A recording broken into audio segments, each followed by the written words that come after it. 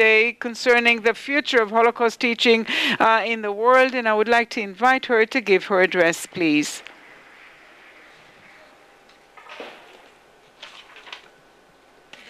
Thank you very much. For proper disclosure, I did prepare one presentation, but following the very moving presentation of Justice Vital last night, I decided to change my lecture.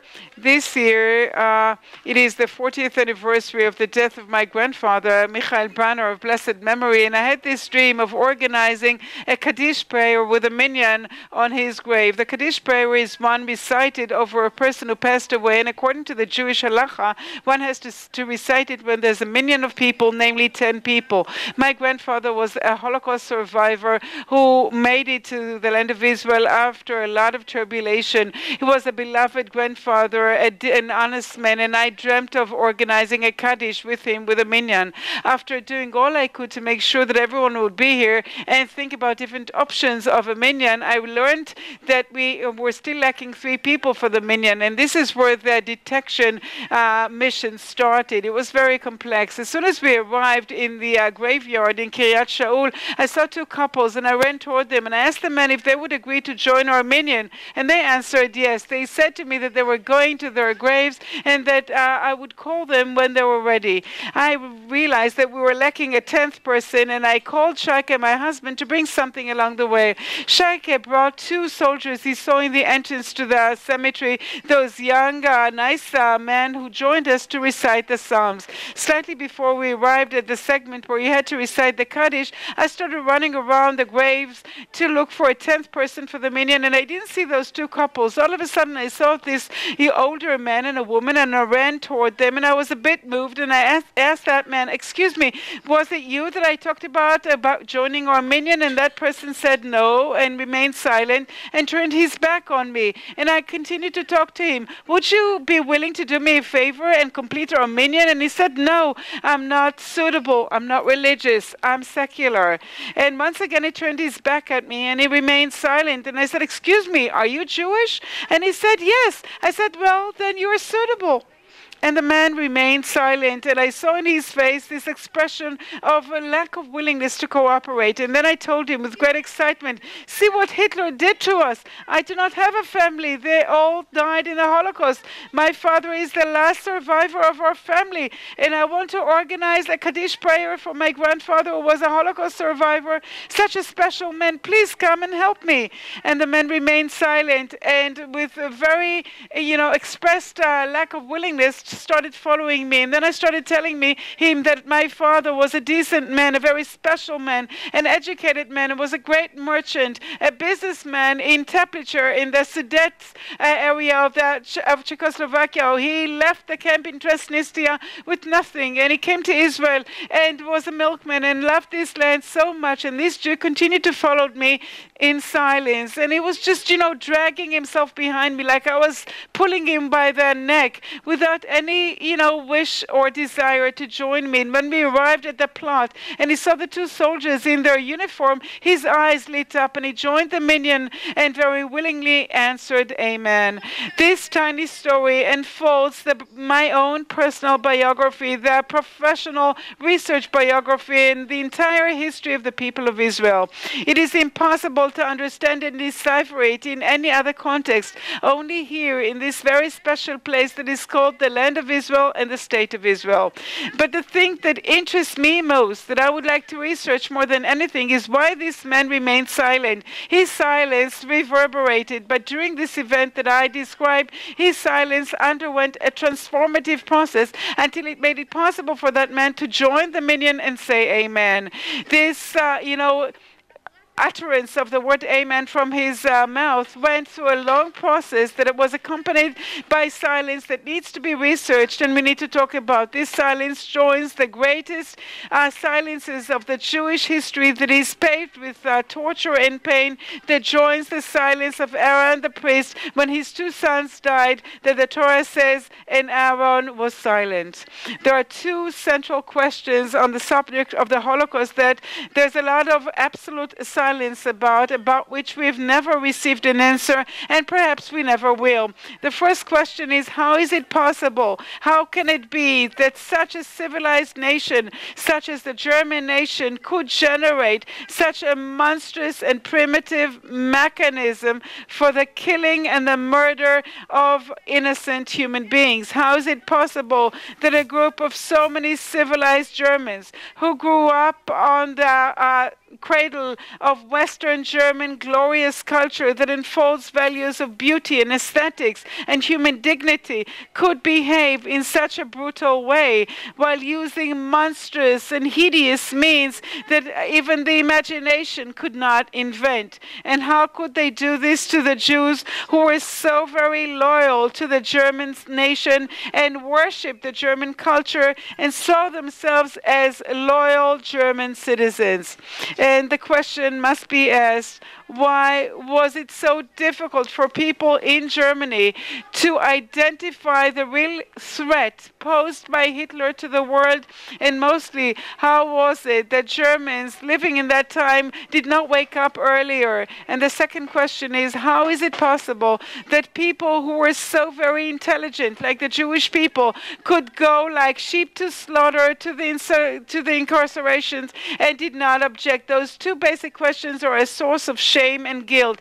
There are additional questions in the context of the last question that would strengthen further the aspect of shame and guilt, and that is, how is it possible that the Jewish settlement here in the land of Israel could not offer a helping hand? And the question raised by Elie Wiesel, how was it possible that they couldn't save at least the Jews of Hungary after everything was well known? And mostly the very troubling question, which is, how was it possible that the world remained silent? Where was everyone? And why the rescue forces loitered so much, and why the international organization came so late? The topic of teaching the Holocaust in Israel and around the world has a clear relationship to these two basic questions, despite the fact that there's a great big silence about them. One of the biggest problems, in my view, is that to this day the educational system and the theoretical literature dealt with this issue from the perspective of the victims, but to this very day not a sufficient answer and not sufficient attention was given to a very profound discussion of the analysis of the pathology and the ramifications of it from the perspective of the German Nazi murderer. The day we'll have enough courage to discuss directly those profound questions, how this could happen in Germany of all places without any, bleeding heart Jewish attempts to embellish it. On this day we'll know that we extricated ourselves from this bitter silence and we embark upon a new path. Perhaps this conference and the important discussions that would be held in it would help us in this lengthy process and would serve as a therapeutic, educational, corrective process indeed. When I started working on the teaching of the Holocaust in the world in the UNESCO project, I realized that we were lacking an organizing conceptual framework that would help us conceptualize and understand better what this was about. Every educational topic exists on two main dimensions, on the dimension of time and place. In my current presentation, I will focus on the time dimension. When I did a meta-analysis for UNESCO of the research literature written here in Israel, starting from 1943 until this very day, I reached the conclusion that we can divide the teaching of the Holocaust and also the shaping of the Holocaust memory to four main periods. From 1943 to 1961, the period of silence, or the one in which we ignored the Holocaust and the memory of the Holocaust. From 1961 to 1980, the recognition. 1980 to 2000, the construction. And 2000 to this very day, the deconstruction. I will soon talk about the period of silence, but I would like to explain very briefly what happened afterwards. From 1961 to 1980, this was the recognition period. As of the Eichmann trial, when the Holocaust survivors came to the podium and exposed their horror stories that made us peep into a different planet that existed there in the concentration camps. In 1977, upon the rise of the Likud party to power, the subject of the Holocaust was transformed and became a central component in the Jewish identity and the civil religion of the State of Israel. As of 1980, you could see legislation pertaining to the teaching of the Holocaust. It became a mandatory subject. This was the construction period, the structuralization of the topic on the national civil level. As of 2000, we are witnessing a wave of criticism concerning the way the subject of the Holocaust was presented in Israel, and critical books are written about the teaching of the Holocaust in Israel and its uses. I think these four stages are not specific only to Israel, but rather are universal stages of contending with the subject of the Holocaust in many a country around the world, and they represent four different stages of universal contending with national trauma. These days, I established in the University of Lucerne an international research group that would analyze this typology as it is expressed in different countries in the world. These four stages represent the transition from ontology to epistemology. Regretfully, I will not have enough time to explain these in my lecture because they merit a different presentation in which I can explain every stage and how they represent ontological and epistemological aspects. In this lecture, I would like, following what I said before, to focus on the period of silence, which is less discussed, and it is one that there's a lot of polemics in the Israeli and the international research. Initially, there was a great science and not a bird tweet, and nobody could talk. But there are researchers who argue that there was never a silence, and definitely there were very clear-cut statements and public deeds already at the establishment of the State of Israel. The big deliberation concerning the reparation money and the Kastner trial and the Capo trials, everything was done out loud and in public. In contrast to them, there were many researchers, among them Eliezer Dorniche and Beit Zvi, who dared talk about the silence and the way the subject of the Holocaust was ignored by the Israeli establishment and mostly by David Ben-Gurion, the first prime minister of the State of Israel. According to their studies, David Ben-Gurion, the first prime minister, on behalf of the stately approach, actually ignored the subject of a Holocaust and removed it from the national agenda intentionally. The basic perception that motivated him was that we have to build here in the land of Israel a new Jew that is profoundly different from the Jew of the Holocaust. The new Jew is an active man that fights for its existence and the political and state independence, unlike the Jew of the exile that lacked political rights and had to actually sort of annul himself in order to live and exist in those countries. As a part of the national liberation process, they had to actually cancel and rule out the ideology of the Holocaust. Everything that was done away from Israel that was related to the exile was something that was actually to be done away with. This worldview of Ben-Gurion made him despise the Holocaust survivors that he called a dust of human beings. Those researchers, mostly Dorniche and Stauber, bring evidence according to which Ben-Gurion never participated in the official ceremonies marking the Holocaust memories, and only in certain cases sent a very short letter, and that actually shaped their attitude toward the Holocaust survivors. This attitude of Ben-Gurion to the Holocaust only changed in 1961 after Adolf Eichmann was apprehended by the State of Israel and was brought to trial in Jerusalem. The act of apprehension and bringing to trial by the State of Israel was seen in his eyes as the embodiment of the land of Israeli independence. He was perceived as Jewish heroism of pride Jews, unlike the conduct of the Jews in exile. Ben-Gurion could not understand the helplessness of the Jews in the Holocaust and their passivity vis-a-vis the cruel Nazi the enemy. There are those who argue that that's the reason why he never made an effort to rescue the Jews and do anything political and military for their rescue. Some argue that he never tried to rescue Jews because he knew that he didn't have the power to tangibly help them. Despite that, he never thought that he needed to behave with some modesty vis-a-vis the Holocaust survivors with respect to the criticism that he leveled at them. Some argued that the revolution of the new Jew was basically a Jewish secularization revolution, and that the new Jew was a secular Jew, unlike the religious one in exile. Hence, there was those who argued that Ben-Gurion despised the Holocaust survivors because they were identified with their religious communities and the religious Jewish culture that was destroyed, that he wanted to disconnect himself from. This attitude was entailed a substantive change in the national pyramid and the order of priorities of the Jews living in the diaspora. And instead of that, you had to place the Jewish muscled pioneer, the farmer that actually blooms the desert.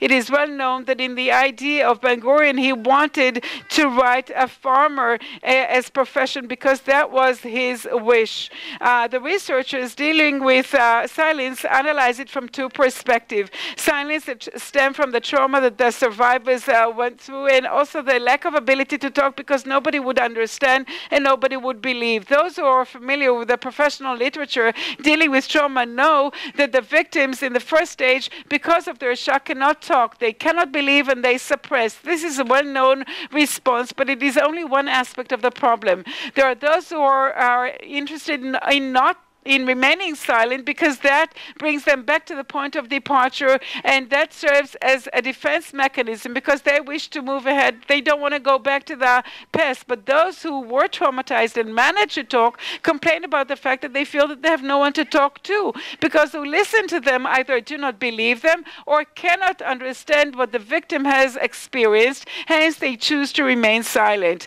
Many, indeed, are ashamed of what happened, and they therefore remain silent. They were ashamed because of what happened to them, because they did not act, and also because of the substantial hurt and what they had to do when they came to Israel to work in various simple jobs like street cleaners and gardeners and milkmen. And that transition from dignified profession that is in line with their education to what they do now broke them down. And also, some experienced unemployment with some shame. It was accompanied by guilt because they were because they survived and others died. And there were also Kapo and Judenwald who cooperate with the Nazis and were ashamed about what they did. Only in recent years books were published about this, but that merits a different discussion. Some argue about this typology that maybe I had to forego the first stage of the silence and leap directly into the Eichmann trial. And indeed, there are historians that start their historiography of the shaping of the Holocaust memory from the Eichmann trial, or even later from the 1970s when the television broadcast the series Holocaust, Shoah, and reached directly every home in Israel. So the question of time and the organization of the time frame is a very significant and critical question. I think the period of silence is very, very formative because it allows for an incubation that allows for introspection and retrospection. Hence, it is a formative stage that shapes every next period in line. People need to mature in order to talk. The quality of the way they deal with silence allows us to understand better and healthier with all the other stages. We should also mention that the period of silence is not a passive one, but rather an active one. Every silence is active and a lot of effort is invested in it. You can see the investment of effort in this stage of silence and in the national silencing. Silence has a violent potential as well. Silence very often is related to shame, as I said before. Silence is a relational state, and it's always done in relationship to some sort of a social observer. The social component is the one that actually strengthens shame, but also strengthens the potential of the promise that a man would never repeat his shameful deeds. It is the source of agency and receiving responsibility. Shame deals with the way others view us. Hence, it is an emotion that depends on the tangible or the imagined presence of others. Hence, it is possible that the individual can The individual can be with himself or herself, but think about how others view them in a certain state and feel shame. Actually, the feeling of the Holocaust survivor is strengthened, resulting from the social atmosphere shaped by David Ben-Gurion, which strengthened the helplessness in the short term and the long term, as we'll see. It is that sense of shame and extricating from it at a later stage that allowed for resilience and a healthy shaping of the memory of the Holocaust among the Holocaust survivors and through the Holocaust survivors. This social relational aspect is the source of the problem, but also the source of solution. Because shame, being ashamed of others, prevents people from violating social norms, but also allows the individual to have a high motivation to improve his deeds. Hence, we can see the substantial educational role that silence and shame have. In the literature, we see a distinction between guilt and shame. Guilt is a negative feeling that the man has to contend alone, but with shame, one contends with this in relationship to others, and shame brings them to soul searching and deeds. Shame has a number of stages: the emotional and the conscious stage, in which reflection is done on shame. Shame is a stage of recognition that allows for an illusion of control and acceptance in the future. I did something bad. Next time I will not do this, and I will avoid I prevent other people from hurting me. In other words, the stage of shame allows for agency, as I said, an initiative for the creation of a better future vis-a-vis the world of chaos that I live in. Educationally, the stage of shame is a very important educational stage that gives resilience. The problem in our generation is not the shame. The problem in our generation is the loss of shame. When a person is ashamed, he actually musters all the power he has to prevent this from recurring in the future. Shame brings about sense of guilt, and the loss of shame causes us to become obtuse and indifferent. And indifference, as Elie Wiesel told me personally, indifference kills. To conclude, I would like to conclude with a personal note. For many, many years, I've been facilitating dialogue groups here in Bar Ilan University between Arab and Jewish students in a course for education for democracy and peace. My professional life was devoted to education for peace, and in this coming Shabbat, I'm supposed to get a prize in Chicago about this. Thank you very much.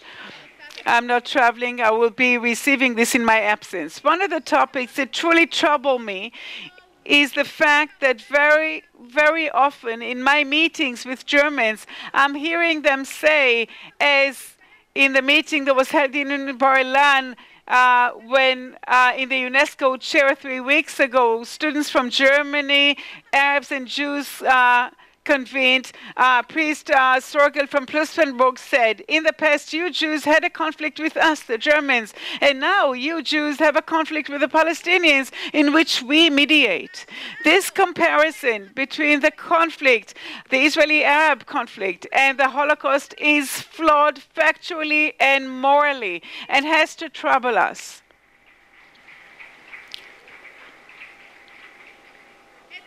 The Holocaust de facto cannot be compared to no genocide and no conflict between tribes, as we could see in Rwanda, and definitely not any territorial conflict between nations like the Israeli-Arab conflict. The Holocaust is distinct and different from any form of genocide because the goal of the Holocaust was the final solution, which meant a systemic elimination and extermination of the Jewish people as a part of an ideological conception of the need for an ethnical and racial cleansing and leaving in the world only the pure superior Aryan race. This monstrous approach that was planned meticulously in the Wannsee Conference found an attentive ear and gained the cooperation of many a citizen in Germany that never protested against it and turned into its soldiers and those who carried out its orders, and by that became an active, integral part of the murder mechanism of innocent Jews, blurring these basic facts during the dialogue and bypassing the theoretical, practical discussion of the complexity of it and the practical ramifications of it would never allow us to truly contend with what happened and what needs to be learned educationally in the Holocaust. Regretfully, according to testimonies that we find in the professional literature, see Reinhold Buschke's article in My Project in UNESCO, in many parts of Germany, there are many young people who still admire Hitler and his philosophy, and according to the opinion of the researchers, are addicted to the neo-Nazi theory, and the educational system finds itself helpless. This issue is a testimony to the loss of shame and the fact that it disappeared from the arena too quickly. The very troublesome data about the rise of anti-Semitism in Germany and the way Mein Kampf became a bestseller in Germany and across the world should be of great concern to us. How can we explain the way thousands of citizens in Germany and around the world rushed to buy a copy of this hideous book, and educators and no one else should remain silent? We should never remain silent. We have to bring these issues up and discuss them above the table without any shame in our hearts. This is the reason why in education we must emphasize what we must learn from the Holocaust more than discussing the Holocaust itself. It's not about the Holocaust, but from the Holocaust. Shame in this context is an educational, methodical tool of the highest order to contend with problematic phenomena of this nature. This is the moment in education in Germany to focus on the murderer. Beside the empathy that one has for the victims, one has to analyze, despite the shame, the motivations of the German murderer. What were the institutionalized mechanisms that allowed it to make such great to achieve such monstrous dimensions, and what were the reasons for the success of the Social Democratic Party? How is it possible that even in our days there is still a significant group of young people who believe and yearn for the return of this movement to power?